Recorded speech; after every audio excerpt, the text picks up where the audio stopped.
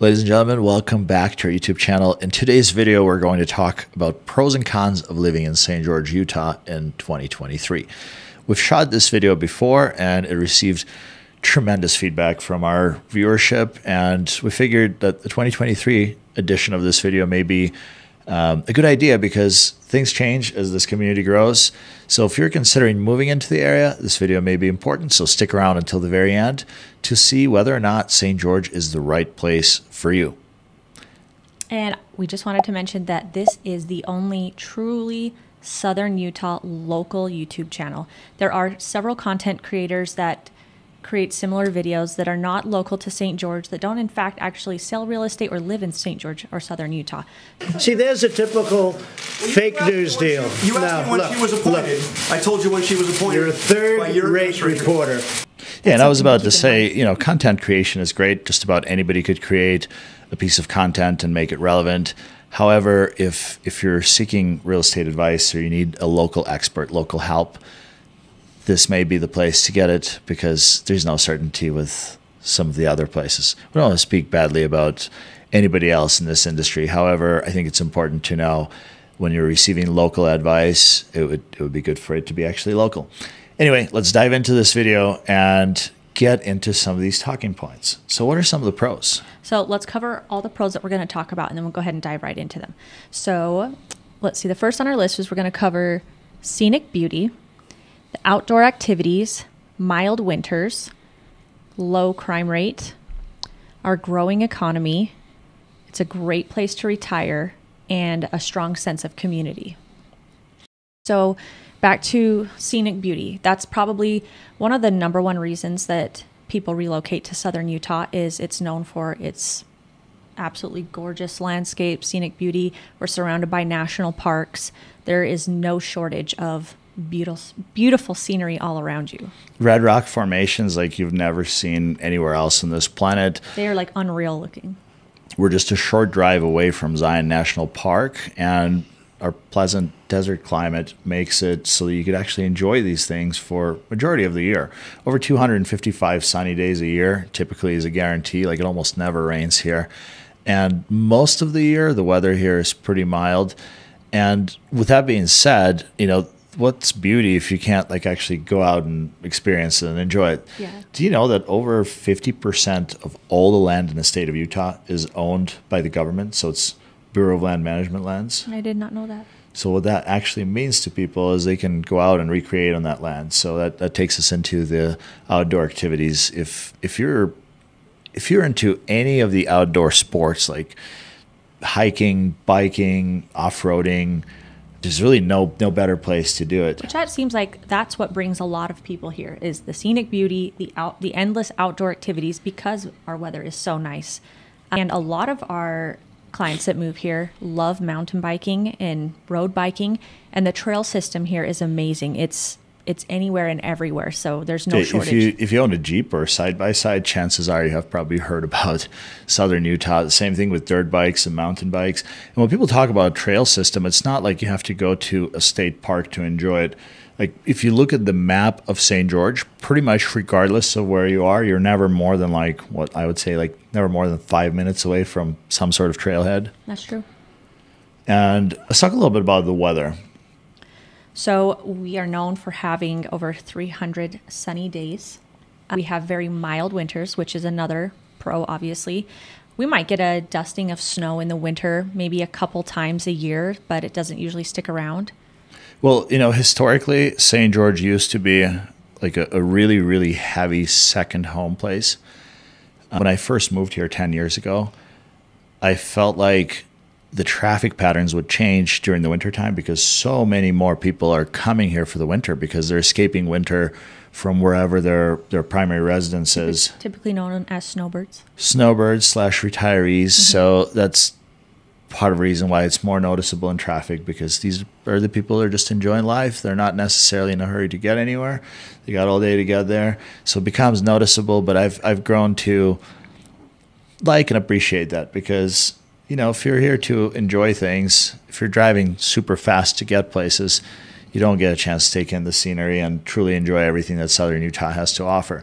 It is a little bit of a slower pace of life. I guess depends on where you're moving from, but it's a very family-friendly community. So it's a great place to raise a family. And well, I would say the pace of life has changed a little bit. That's one thing it's picking up. All right, real quick, and then we'll get right back to the content. If you're considering moving to St. George, Utah, or anywhere in the state of Utah, you're looking to move to a clean, safe place that still supports traditional American way of life, a lifestyle that is safe and fulfilling, a way of living that doesn't keep you wondering about what crazy local legislation will they pass next, what will the next tax hike look like, and what other madness is about to happen, then I'm going to invite you to click the link below or send us a text to learn about our Southern Utah relocation program that more than 300 of our clients from all over the world have now utilized to call Southern Utah their home.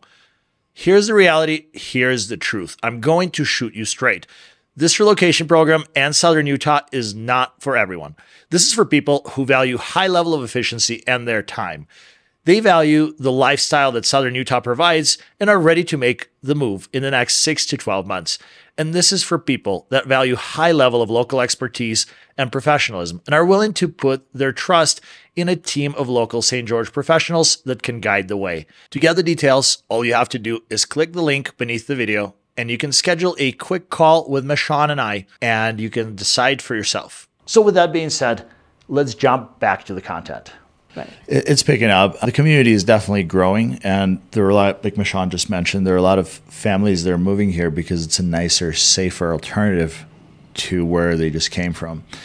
It is absolutely awful what is happening to our beautiful country, and so many large metro areas are just insane. They're unsafe. I originally moved here from Chicago, and there's no amount of money that you could pay me to move back. And I still think that Chicago is one of the most beautiful cities in the world.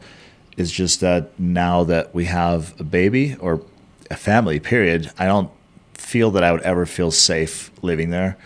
I don't know about ever, but probably not for a long time. Unfortunately, there's no solution in sight. So that takes us to the discussion point of crime rate in St. George, Utah, and in Southern Utah in general. So St. George consistently ranks as one of the safest cities in the U.S. with the lowest crime rates and continues to overall provide sense of security to residents. That's another huge reason that people are moving here. And I'm trying to think if I've grown up here and lived here my whole life. I'm trying to think if there's ever been a period of time that I've ever felt unsafe. Like, times are changing, and obviously with open borders, like, it makes you second guess everything. But I mean, I used to go running at night all the time, no problem. So now I second guess, but you don't really hear of any crime that has to do with any of that. Well, and second guess is it's a strong word. You're in bed by 9 usually. Yeah.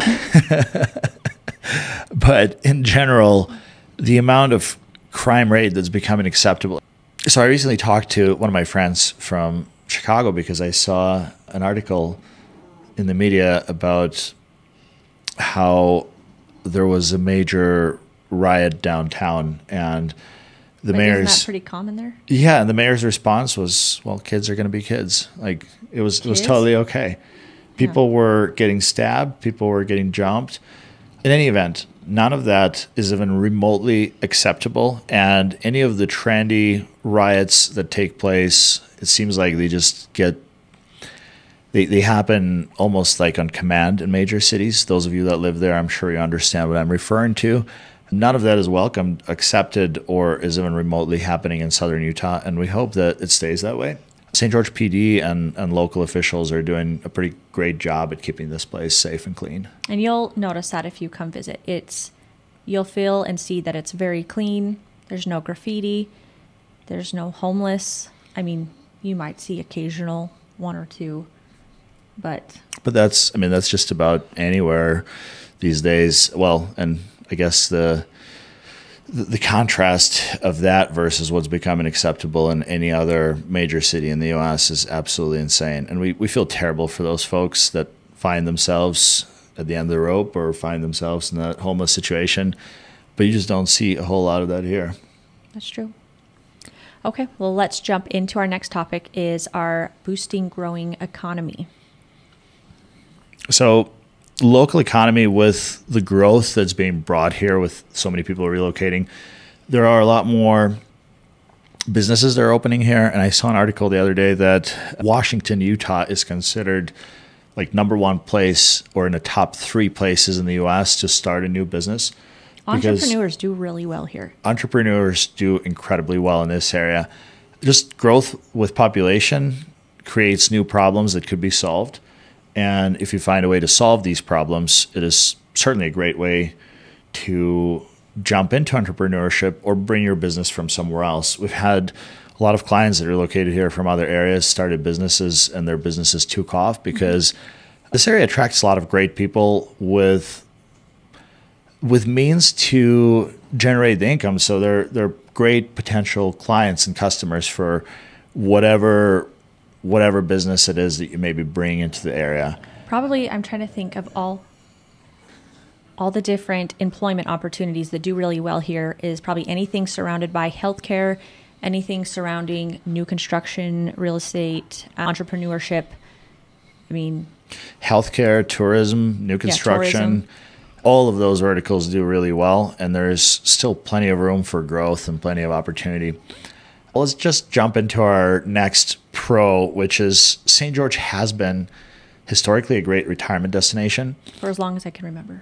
And now, we have a lot of clients that are anywhere from 12 months to a couple of years from retiring. And we like to gather this feedback from them because they do their research, and then we try to implement it into our research and bring it out to you guys in these videos. So a lot of people are on a fence between retiring here or in Florida. And Florida used to be a very prominent place, but it blew up. And unfortunately, the quality of life in Florida, I feel like, has changed quite a bit. And there are some uncertainties with increasing crime rate, the hurricanes, and the most recent one is cost of insurance. It's nearly impossible to insure a property in Florida, partly because of the hurricanes, partly... Has that ever happened where they're just dropping people like that? No, that's a new thing. That's a whole other topic. Okay, sorry. I could post a link in the description below this video for those of you that don't know what's going on with insurance in Florida. It is quite crazy, and it looks like there's literally a monopoly in insurance. So a lot of folks are struggling with either finding an option to insure their property or simply can no longer afford to insure their properties. None of those things are something that you would have to worry about here. We're too far away from the ocean. There are plenty of options for insurance companies. And in fact, it is pretty inexpensive to insure your property right here in St. George. So that is becoming progressively an even better option than Florida. And I'm sure some people will disagree, but hey, if you think differently, drop us a comment below. I would love to hear your opinion. Okay, let's dive into our next topic, which is our community. We have a very strong sense of community here in Southern Utah with very welcoming and friendly residents. I've experienced that firsthand. I've lived throughout many different places throughout our country, and I learned in the South that Southern hospitality is more of a myth.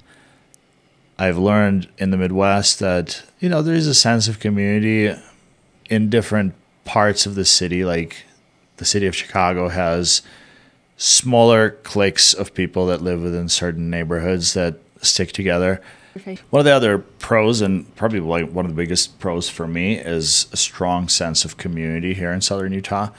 It could mean multiple things to different people. So like Southern Utah, or Utah in general, faith here is predominantly Mormon, and that actually inspires a lot of things that just are not true on the internet. And I think some of them are inspired by the folks that don't want too many people moving into this community because it was kind of a hidden gem. But even those folks, once you get to know them, are actually super friendly and accepting. And so many people are moving here because of common interests and like common things to do. So there are all sorts of groups for people that go hiking. Like, in fact, some of our clients that moved here have started new groups, and they obtained new friends so quickly. And that's one thing that's, I think, a lot of people have in common that live here. They're either from here, like born and raised here, or came here. they're good people. So good people build big, great communities. I couldn't agree more. So with that being said, let's dive into some of the cons. Can you just give us kind of an overview of all the cons that we're about to talk about? So we were trying to think of all the top cons for probably a couple hours. Well, Like going over trying to think of what would be the top cons. And what we came up with is the housing costs, the heat in the summer, that's pretty obvious, the limited job opportunities, and the growth in traffic. let's be real. It took us a lot of effort to come up with these cons. And some of that effort, I mean, the cat's out of the bag. We've tried Googling them. We've tried using Chat GPT because that's what all the cool kids are doing now. Yeah, we've asked on the biggest St. George community Facebook pages, and we keep circling back to these same cons. Yeah, but minimal cons is a good problem to have, especially if you're considering this area. So housing cost is a very real problem, unfortunately, right now. And I think that's, from a national perspective, that's been an issue.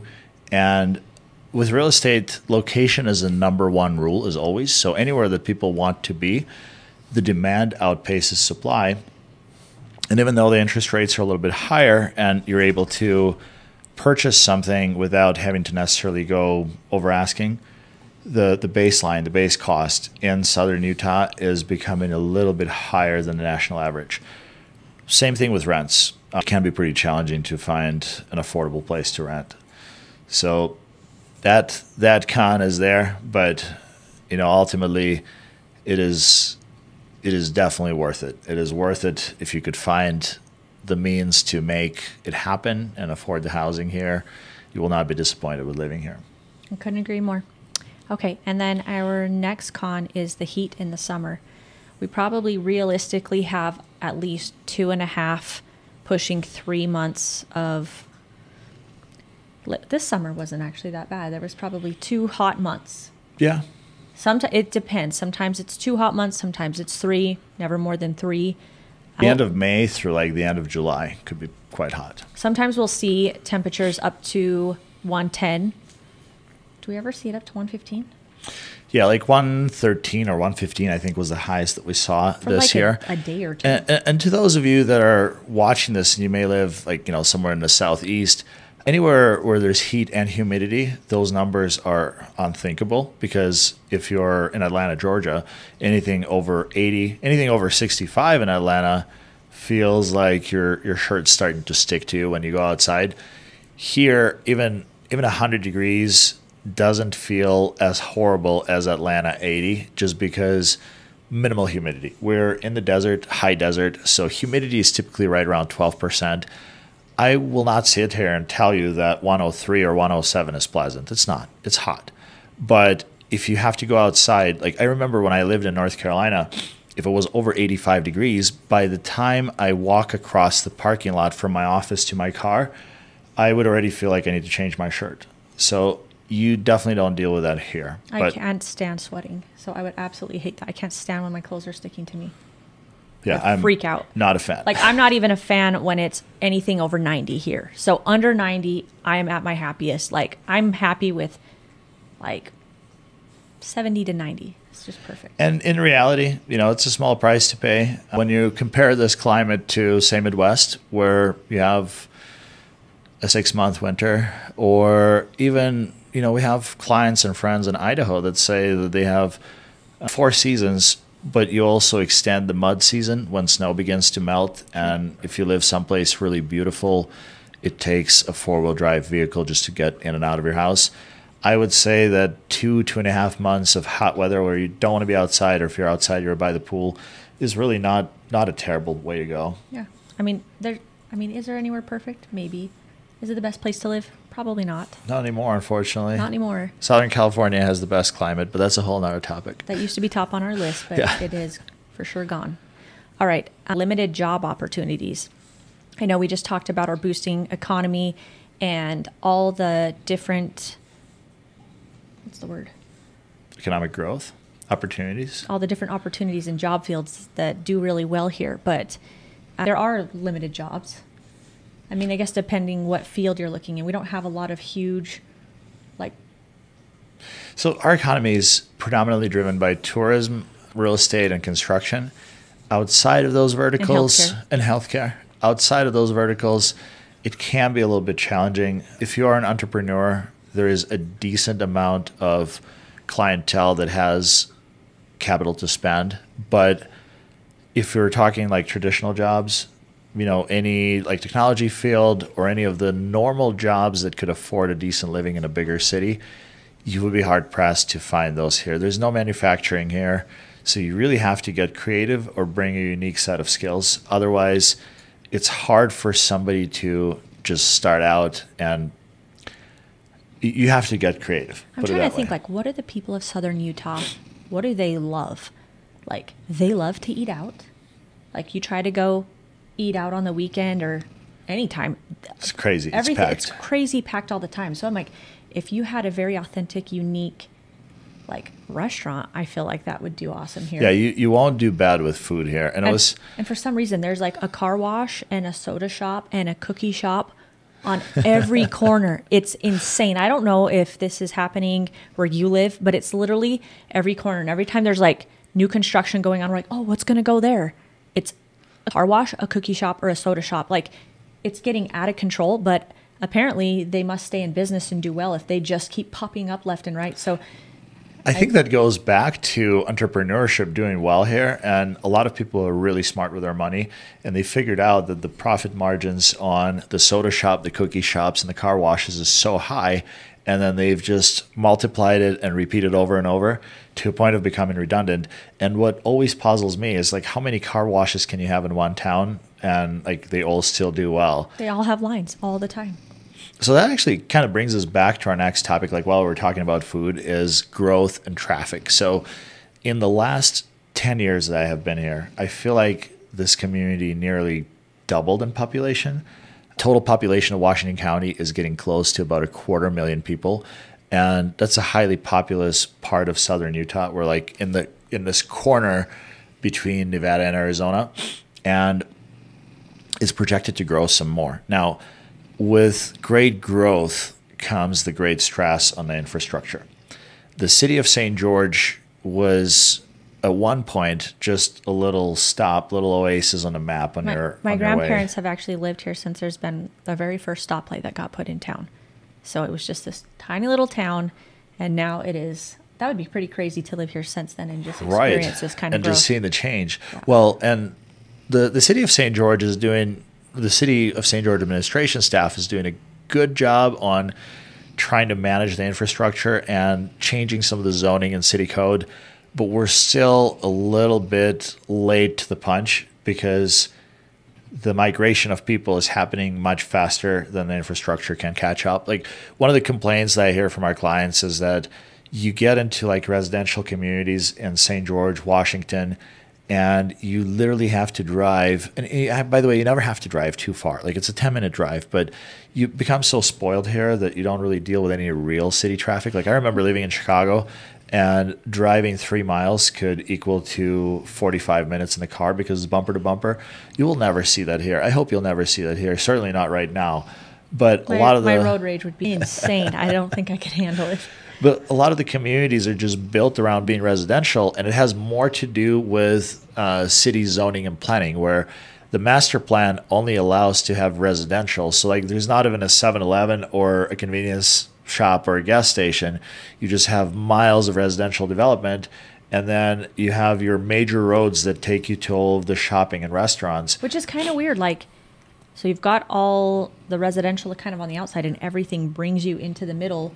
Right. Which it's getting too packed. It can't handle it. They need to start putting some of that on the outer skirts, which they've been doing with and grocery stores and gas stations and soda shops and car washes. That's what happens as the city matures, because if you look at any large city like the city of Chicago, LA, New York, at one point or another, it was this size. That's true. It was smaller. And then as things grow out, new city centers become a prominent thing, where like you have a downtown, but you also have each neighborhood is known for its own unique things. Like, you know, Chinatown gets put in, Little Italy gets put in, and these neighborhoods begin to grow and more culture gets brought into the area. So growth and traffic is definitely a growing pain that we're going to have to go through. Unfortunately, it's not going away anytime soon, but I think that there's a silver lining.